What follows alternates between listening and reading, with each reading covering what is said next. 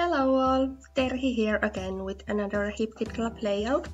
I'm playing with January kits and I chose to do this really snowy white layout from the January kit, which are really versatile because I did one with fall theme, so these are really versatile. Anyway, I'm starting with white cardstock, which is from January cardstock kit, and drawing some circles, and then I found this date stamp, or do you say date stamp? Date stamp or roll stamp or whatever. This was in one of the previous hip kits, and I thought this is a nice one for this layout because I wanted this day to show here, because this photo was taken just a few days ago when we were playing outside and shoveling snow and doing the winter stuff. I'm adding some modeling paste through the stencil. This modeling paste I'm using is actually some kind of snow paste. It's much lighter than regular modeling paste or texture paste, but it gives a little transparent look, and if you watch my close-up photos or the main photo of this layout, you can't actually see this because this is so light when it's dry, but it gives a nice effect when you see it live, this layout. The stenciling technique is one of my favorite techniques because it's so easy and kind of clean technique, so I really enjoy it. I'm playing with some crepe paper, patterned papers. These are all from January hip kits. I chose to use these really light papers. These all have some colors, although there is a few black and white papers, but anyway, I wanted to use these really light papers because these go with that white photo very well. I'm just adding papers and then using a stapler to adhere them. In one of January kits there was these crepe paper tags, and I thought how to use them because I really love the whole tag, but I don't want to add that tag on top of everything, so I cut it to pieces. I got these nice words. This was Happy Valentine's Day first, but now it's just Happy Day.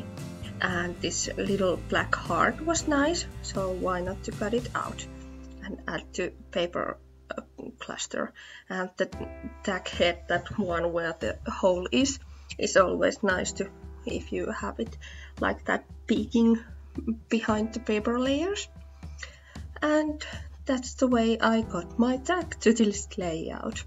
So I'm adding these little words with 3D foam to pop out from the picture, and I really want them on the picture because it gives nice dimension. Then my trademark, my thread behind the photo. This is a teal green thread which goes nicely with these papers, and with double-sided tape I'm adding this paper cluster to its place.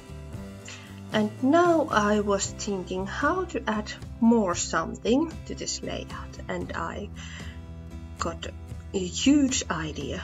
Use a stencil, yeah! So I got my heart-shaped stencil. By the way, this chipboard sticker is from crepe paper as well. It was in main kit as well as this. But back to the stencil case, I thought why not to add some nice golden Heidi Swap texture paste through the stencil. Now on top of the paper layers.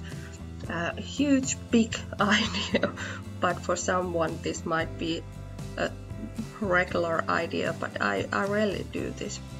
So I added some hearts to give some color, and it gives really smooth smooth look to this layout because the background and some parts of papers are the same color. It doesn't give really a neat look because the paper layers make it so curly, but it's still nice and it really gives you some texture. Now I'm thinking about how to set the title.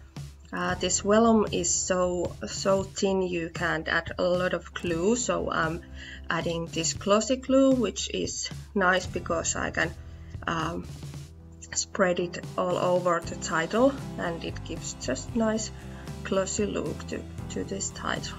I also added the diamond sticker from Maggie Holmes, and now I'm thinking how to add this nice little bowl to this layout, and it needs something red underneath it. So more stickers. Yeah, lots of embellishments and lots of glossy glue to make the title stay there. And I'm finishing the layout with this nice acrylic dots from the one of the January kits. I'm using the same glossy glue for to adhere them. And as I had some uneven hearts on top of the layouts with that texture paste, I decided to add on them some acrylic dots on them to hide them. Okay, but that was it. Thank you for watching and bye!